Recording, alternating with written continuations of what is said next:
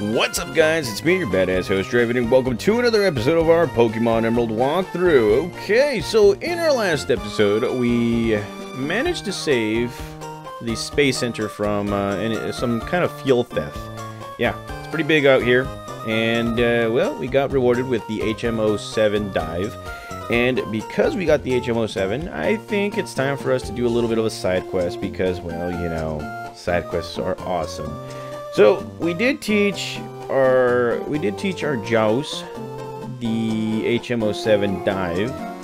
Don't worry, I know, it's 2 water type moves on 1 Pokemon, but yes, we will be eventually, you know, switching up the moves and all that stuff. But for right now, our first side quest is going to take us back to the abandoned ship close to Dewford, because there's quite a few things that you can actually find there now that you have dive, and I kind of want to do this first. So let's not go right there, let's go right here, Route 107. And now there's another thing too, I do not want to get attacked by any of these Pokemon right here, so let's go right ahead and use a Super Repel. Yeah, there's there's quite a few Pokemon that you don't want to get attacked by, and 2 repels can suffice right here for when we get to the abandoned ship. As many of you guys already know, we've been through the abandoned ship, took a look at everything right here at Route 108, and the next thing that we need to do is there is a location. May is just talking to me, and she's like, okay, so May just called us, and she's like, I wasn't just in Pacificlog a while ago, and I just saw a giant green Pokemon flying high in the sky. I've never seen anything like it. I wonder what it was. Is it maybe a major discovery?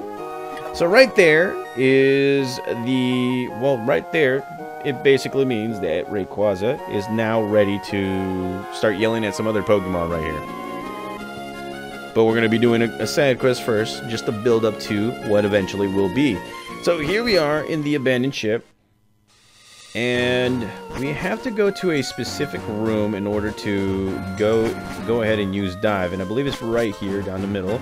As you guys already know, if you guys see any kind of dark patches in the water spots right here, you will be able to use dive just like that, and bam, you are underwater. Now, it's only in Pokemon Ruby, Sapphire, Emerald, and in, I want to say, Black and White, where you can actually use dive. In Black and White, it's kind of a waste, because there's only like maybe 1 or 2 spots that you can actually use dive. Now, as you guys can see right here, these doors can't open, but you guys got to keep your eyes peeled. If you see a bright spot, bam, or shiny, or something light up, that's usually something of importance right there. And we got to go right here, and we found ourselves a key to the room, room number 1. So let's go right ahead and keep our eyes peeled. Go right here, and the door is now open, and we got 2 things plus this. So here we found ourselves the TM18 Rain Dance, and grab this. We found ourselves the room 4 key. Now, usually if there's multiple shiny spots, it's, you know, the other thing might be something like trash. As you guys can see, it's just trash. Take a look at the trash can, and there is nothing. And now we have to go to room 4. So I'm assuming that room 4 might be here at this corner, and there you go. And there's 3, so let's go ahead and go right here. We found ourselves the room 6 key, and let's see, bright and shiny right here. There we go. Okay, so that's nothing important. So let's go right ahead and go right here, room 6. And again, keep your eyes peeled. Nothing. But there's a luxury ball right here that you can actually find.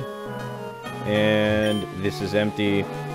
This is empty. And here is the room that you can't necessarily go into. So what we're going to be doing is we're going to be going through that entrance to see where these the shiny spots are, because I completely forgot where it's at. So go right here. You find 4 spots. And again, it's usually one thing that's you know, that's active right here. So let's go right ahead. And there's nothing right there. We're still trying to find everything.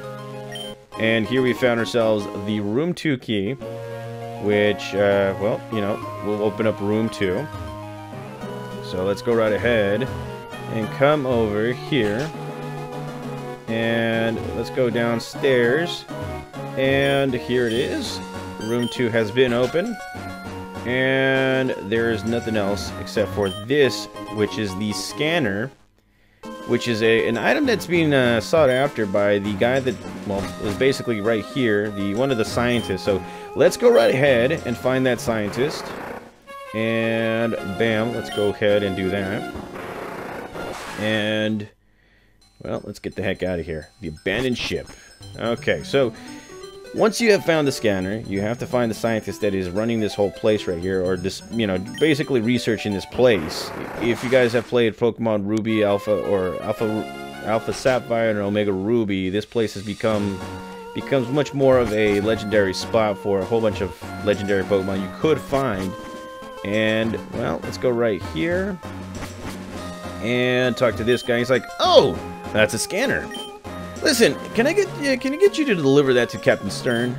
I want to investigate this ship a little bit more." So yeah, we have activated that.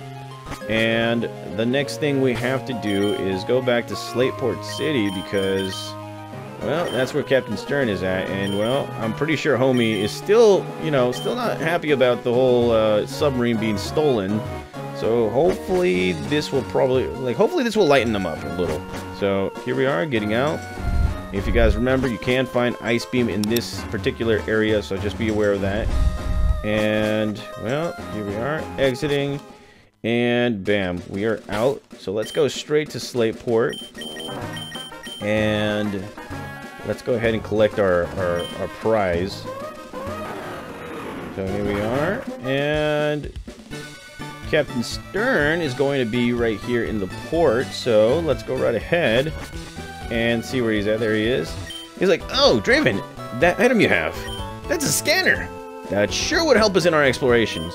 Draven, would you trade your scanner for something like a deep sea tooth or a deep sea scale that I have?" So if you guys don't know, the deep sea tooth and the deep sea scale are evolutionary items that you can put on a clam pearl. I believe the deep sea tooth evolves it into, I can't remember the name of the, god dang, I always forget these Pokemon. But yeah, one of these two will actually evolve your Pokemon. I'm gonna go with the tooth for right now. I do have the deep sea scale in another version, so do not worry, guys. We are in preparation for all that stuff. And yeah, so that right there completes our side quest episode for the day. In the next episode, we're going to be going back into, what was it called? The Trick House. We're going to be doing some battles right there, just to battle and all that stuff. I don't know how many times we're going to be battling, but we're going to be going in there and taking care of business. So thank you guys again for being as patient as always. Thank you guys for watching. I will be back for another episode of our Pokemon Emerald walkthrough. See you guys.